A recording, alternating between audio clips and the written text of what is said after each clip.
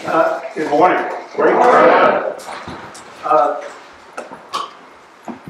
I am not a railroad historian. I am a historian, not a railroad historian. My primary focus is on the New Deal and the really exciting area of banking history.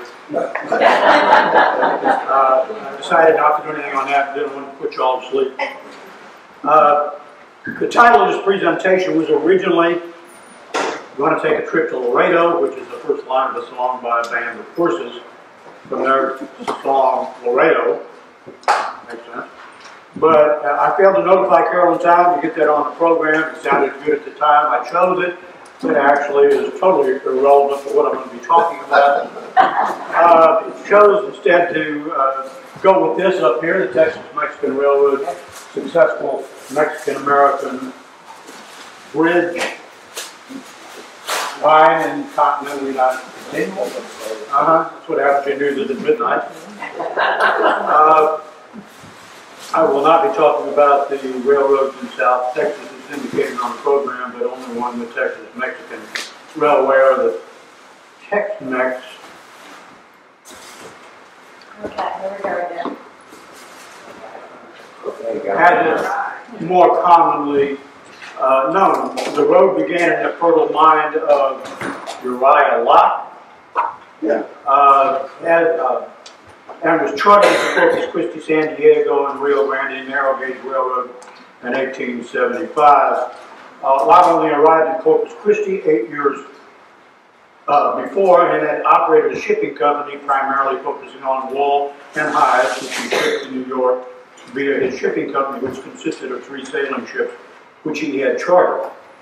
He also worked to improve the navigation into Corpus Christi Bay and into the harbor there. The initial stages of development were bankrolled by Mifflin Kennedy, and possibly with the assistance of Richard King. I have just confirmed that with Lisa Neely.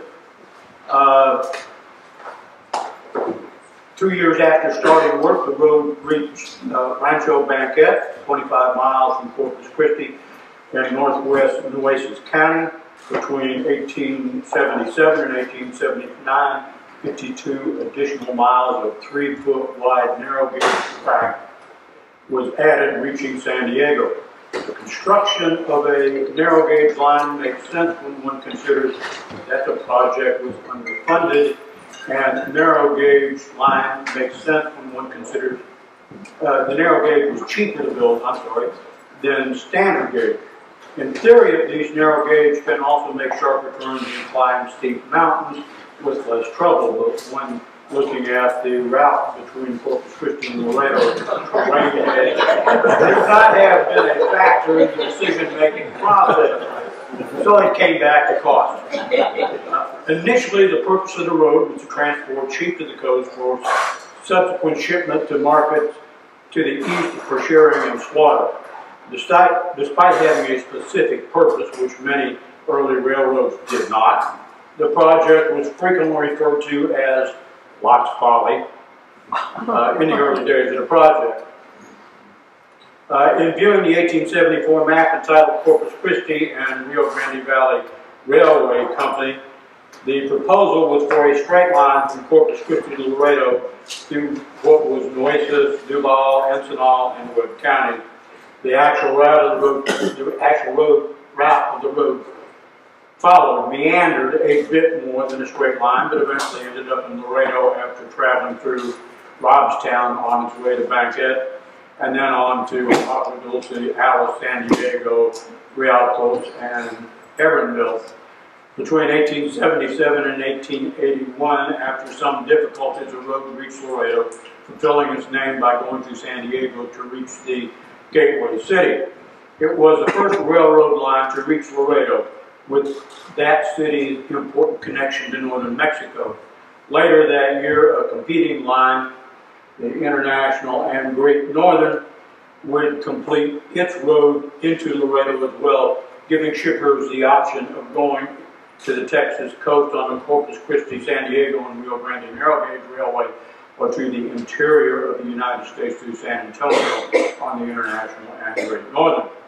To more accurately reflect its operations, that same year, the name of the Corpus Christi, San Diego, and Rio Grande Narrow Gauge Railway, that is a mouthful, was changed to the Texas Mexican Railway Corporation to reflect its broader function, which still included the shipment of sheep to the coast. In 1883, an international rail bridge was built across the Rio Grande connecting Laredo and Nuevo Laredo, and by 1889, all rail connections were made, making it possible to travel from Mexico to Canada completely by rail. This bridge would have a devastating impact on the barge traffic between Rio Grande City, Camargo, Brownsville, and Los Brazos to Santiago, with the international traffic now moving by rail through Laredo. In 1881, before the road reached Laredo, Lott and Kennedy traveled to New York and sold the road to a syndicate headed by William J. Palmer and James Sullivan. Although Palmer had served in the Civil War, he, like Kennedy, had been raised a Quaker. It is possible that through their common religious affiliation, plus both being from Pennsylvania, the two knew each other before Lott and Kennedy made their trip to New York. Another possibility is that Lott was already acquainted with Palmer, who was then in the process of building the Mexican National Railway from Nuevo Laredo to Mexico City. As soon as the acquisition was made, Palmer's syndicate completed the remaining 110 miles of road into Laredo. 2 years later, Palmer, who was already the president of the Mexican National Railway, after some discussion, would complete the line to Nuevo Laredo. Previously, Palmer had been involved with the construction of the Kansas Pacific Railroad and built the Denver and Rio Grande Western Railroad, which was the most extensive narrow gauge railroad in the country. It was Palmer and his syndicate who would have the road rechartered under the name of the Texas Mexican Railway Company. The new charter authorized the company to construct the line from San Diego to the Sabine River, with branches which would run through Tyler, Galveston, and San Antonio. In 1881, the Tex-Mex bought the Galveston, Brazos, and Colorado Railroad for entry into Galveston, but the plan to build a connecting line was never followed through on. Aside from being an aggressive railroad promoter, Palmer was also something of a visionary, having seen as a young man that it would be coal that would be the fuel for steam locomotives, not wood. Having said that, let me note that the tradition of forward-looking management has been a hallmark of the Tex-Mex from its inception. Sources, while not necessarily offering different information about the operation of the Tex-Mex during the last 2 decades of the 19th century, are somewhat unclear about its ownership. Some say the Tex-Mex was operated directly by the Mexican National Railway during the period from 1881 through 1888. But things got a little bit murky here, or get a little bit murky here. According to some sources, Palmer became the president of the Mexican National Railroad in 1890. However, Fred Wilbur Powell, in his Railroads of Mexico, states that Palmer was the head of the Mexican National Railway Construction Company, a Colorado corporation which received the charter only to build the road. It was only as sections were completed that title was transferred to the Mexican National Railway, which also happened to be a Colorado company headed up by Palmer. In some places, though, Palmer was not listed as the president of the Mexican National Railway Company, so that's a little murky as to exactly what he was in relationship to that. Simultaneously building from both ends of the route, Mexico City and Nuevo Laredo. It was not long before the construction company was soon beset by financial problems, and control of the company passed to English interests who came up with the money to complete the construction process. The Mexican National Construction Company only kept title to a short line between Manzanillo and Colima, and with an unfinished portion of the road between Zacatecas and Ojo Caliente. The railroad company, now controlled by English interests, took over the rest. If that is the case, then during the period of the 8 years mentioned above, the Tex-Mex was operated by interests other than an American company, or by any Mexican private commercial interest. It was also during this period that the Tex-Mex gained access to the rest of the country when another project of lots was completed, the San Antonio Aransas Path Railroad reached out. In 1900, 9 years before the nationalization in Mexico, the Texas-Mexican Railway was sold to the Mexican government, which owned it until 1982. Again, this is a little murky. I'm not entirely certain about this. There was some disagreement in the sources about this period. George Warner, in the Handbook of Texas Online, is silent regarding the ownership and the operation of the railroad in the first decade of the 20th century, stating only that in 1906 the Tex-Mex absorbed the Mexican Northern Railroad. Powell states that financial problems associated with the conversion to standard gauge, which they started on the Mexican National in 1901, resulted in the control of the Mexican National passing to a new corporation, the National Railway Company of Mexico, organized in Utah. Further, Warner states that in 1906, the Texas-Mexican absorbed the Mexican Northern. Think about this. The Texas-Mexican is absorbing the Mexican Northern. I'll leave it at that. While the Mexican Northern was organized, built, and operated by American interests out of New York. Powell makes no mention of it having been absorbed by the Mexican National Railway. In fact, running between Ensenada in Chihuahua and Sierra Mojada in Coahuila, it connected to the Mexican Central rather than the Mexican National. The Mexican National now passed back into the hands of an American corporation, the one organized in Utah, of which Palmer was the president, supposedly. While it acquired additional narrow gauge railroads in Mexico, it also began the conversion of the Mexican National to a standard gauge in 1902, the year that the Texas-Mexican completed its conversion to standard gauge. One of the railroads which came under the control of the National Railway Company of Mexico, the Utah Company, was the Interoceanic, a British narrow gauge road that ran from Mexico City to Veracruz.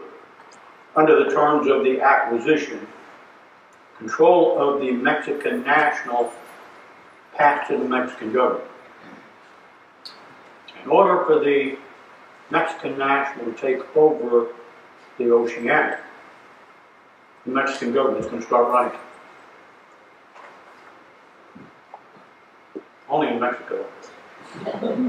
During the murky years in which it was owned by the Mexican government, the Tex-Mex oversaw the creation of the San Diego and Gulf Railway, a road of just over 2.5 miles that ran from the sulfur mines in Ghana, if I pronounced that right, and connected with the Tex-Mex in Bryan and Duval County. That road was operated by the Duval Texas Sulphur Company, a subsidiary of Union Gas Company. In 1930, the Tex-Mex took control of the road, operated until 1935 when the mines were closed, and abandoned the road in 1949. At some point, the title of the Tex-Mex was transferred to the Transportación Maritima Mexicana, or TMMSA, the Mexican maritime shipping company that was organized in 1958. In 1992, TMM formed a joint venture to truck goods into the United States. Subsequently, what happened about that time? What's under negotiation? NAFTA. So people are getting, and railroads are proving to be unprofitable. Subsequently, in 1995, TMM sold 49% of the Tex-Mex to Kansas City Southern Industries, Inc. Best known as the Katy. Finally, in August 2004, the Katy bought controlling interest in the Tex-Mex pending regulatory approval, which it obtained at the end of 2004. The Tex-Mex at this point becomes a domestically owned line again. 2005, Katy took full control of both the Tex-Mex and the American portion of the International Bridge in Laredo, connecting it to the major railroad company in central Mexico through Nuevo Laredo. The Katy and the Tex-Mex now operate as one railroad. The first decade of the 20th century proved to be fruitful for the Tex-Mex as connections were made along the route to other roads, opening up the entire country to roads which crossed the border at Laredo. In 1903, the line connected with the St. Louis, Brownsville, and Mexico Railroad in Robstown, which had been chartered on June 1 of that year. Lisa Neely will be talking about that this afternoon. Despite its relatively small size, the company remained progressive in its operations. In 1939, the Tex-Mex acquired 7 diesel locomotives to become the first fully dieselized rail company in the country. The next year, the Tex-Mex was selected to operate the 19-mile track between Corpus Christi and the Naval Air Base at Flower Mound. In 1891, Governor Lew Ross, in his last annual message to the state legislature, noted that smallpox, no longer a problem in the United States, was frequently a problem in Mexico. Ross wanted the President of the United States to encourage the Mexican authorities to take the necessary steps to eliminate smallpox there. But further, he requested that the Marine Hospital Service, with its Texas headquarters in El Paso, I'm from El Paso, so, you know, there's not a lot of water there, guaranteed.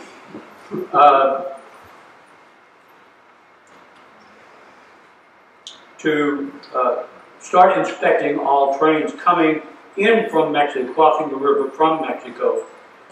But he also requested that the medical inspectors quarantine anyone showing signs of the disease. In 1891, the only rail crossing into Texas from Mexico were in El Paso and across the International Bridge in Laredo, connecting the Tex-Mex. As Governor Lew Ross was aware, railroads transported other things than cargo and passengers. The opening of the railroad and the development of towns along the route created an avenue for the transmittal of communicable diseases. In 1900, the U.S. Army Medical Research Team, headed by Walter Reed, confirmed that yellow fever was transmitted by the Aedes aegypti mosquito. A vaccine for the disease was developed in 1904. The last major outbreak of the disease in the United States was in New Orleans in 1905. Prior to the announcement and the wide distribution of vaccines, practical measures were taken to prevent the spread of the disease, especially in the southern region of the United States. Usually that involved inspection of residences, especially those without running water. Barrels of water were dumped when possible, and if not possible, water barrels were sprayed with oil, and the houses were fumigated, killing mosquitoes and larvae. In 1904, representatives of the Public Health Service, working diligently inspecting houses, dumping water barrels, or using oil to prevent mosquito breeding in those barrels. Reports were rendered, usually weekly, to the Public Health Service in Washington. Those reports were published and included monthly reports on work done along the Tex-Mex Railway that year. During the week ending February 6, 1904, Acting Assistant Surgeon Frick fumigated 44 houses containing 59 rooms in the town of Laredo and along the track line as far as 10 miles out. In a report of July 1, 1904, it reported that Alice had been fumigated. For the week of August 20th, Past Assistant Surgeon Richardson reported that he had fumigated 34 houses containing 154 rooms in addition to 2 cisterns. Further, he had inspected 7,273 premises and oiled over 1,000 water containers. Busy man. Acting Assistant Surgeon McGregor was inspecting along the Texas-Mexican Railway line. Also included was a report on the activity across the river in New Laredo, their turn, but no indication whether that was being done by American inspectors or their Mexican counterparts. 2 months later, on September 30th, another report to Washington, Acting Assistant Surgeon McGregor reported 1 case of hematuria accompanied by a temperature of 104, indicative of malaria. However, the patient had traveled to Laredo from Wharton County by train, not from Mexico. Further, the patient advised McGregor that there were several other cases with symptoms similar to hers in the Wharton County area. To assure that there was no development, McGregor also reported that he would leave the next day for Alice and would inspect the area in San Diego and other communities along the way. One other thing I would like to comment on is that with the Tex-Mex running through San Diego, one would anticipate some problems during the halcyon days of the Mexican Revolution. This was the same period when Mexican anarchists and others published the Plan of San Diego and proposed the creation of the Republic of the Rio Grande. It is during this period when trestles of the St. Louis, Brownsville, and Mexico Railroad were set on fire north of Brownsville itself. Additionally, attempts were made to do the same to trestles of the International and Great Northern north of Laredo. One set of trestles along the International and Great Northern were soaked with kerosene, but before the torch could be set to them, the perpetrators were disrupted, killed, or run off. The torch was never put to use and the trestles never burned. However, the attempt was made. From everything I have found, no attempt was made on any of the Tex-Mex bridges.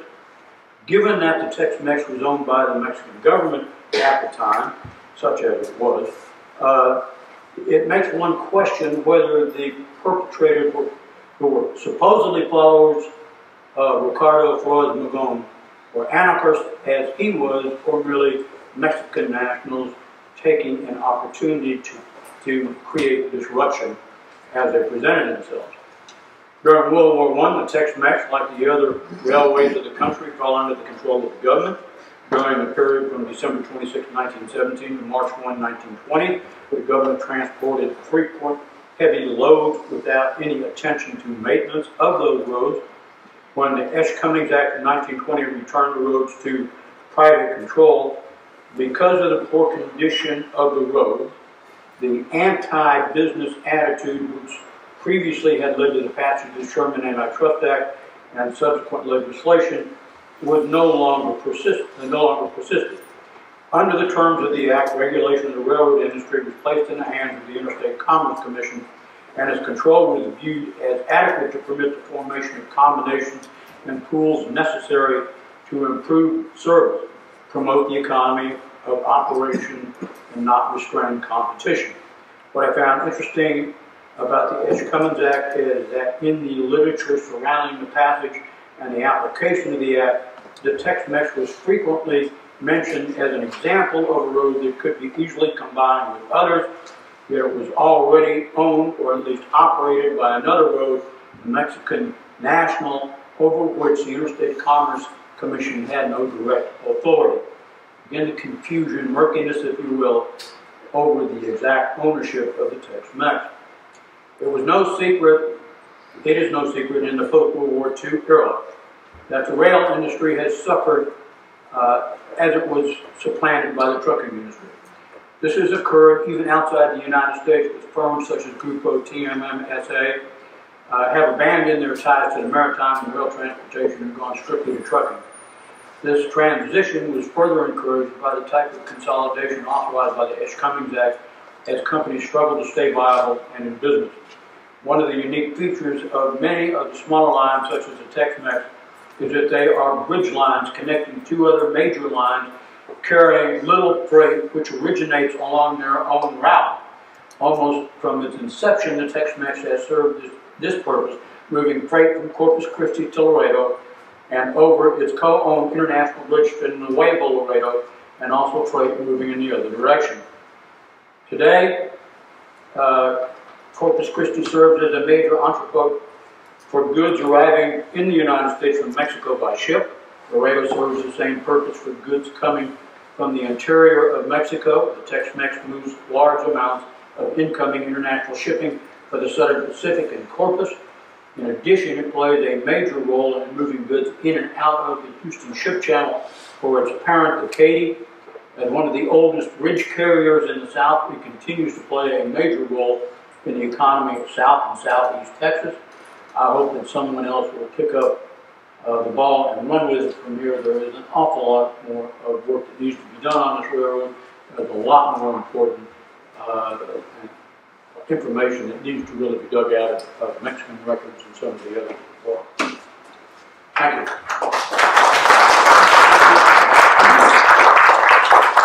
Any questions? You have any questions? Yeah, sure. When you talk about these, the conglomerates of all these people, was it strictly financial, or were they into all kind of stuff? The syndicates, as you call them, were. Well, again, like Palmer was a builder. Okay. A lot like Locke, he was more a promoter and a builder than interested in he was interested in making money. Okay. And he made a lot of money over the years. But railroad construction is an expensive proposition, and they couldn't always come up with the funds they needed. So a lot of times these companies went out of business almost as fast as they were formed. You don't see the type of manipulation in Mexico to the degree that you do in the United States, with the ability to, and of course in Texas you got the situation where Texas owned its own public lands. There's no transfer to the railroad companies when they complete a mile of land like they did under the terms of the Pacific Railroad Act. Well, why did they go back east to Utah and all these other places? The money? Was it all about the money they needed? You know, I haven't had time to get into the company that was organized in Utah, but you have to remember that Utah was a state then, but there was also large Mormon communities in northern Mexico. That, and again, it's a supposition. Yeah. But I suspect that may have been a factor in why that particular company was organized in Utah. Palmer to me is interesting because he's a Quaker. That's an odd combination, Quakers and Mormons. Okay, thanks. Money talk. Money, yeah. Money talk. Any other questions for Professor Hooper? Okay, I'm going to take this off for a moment.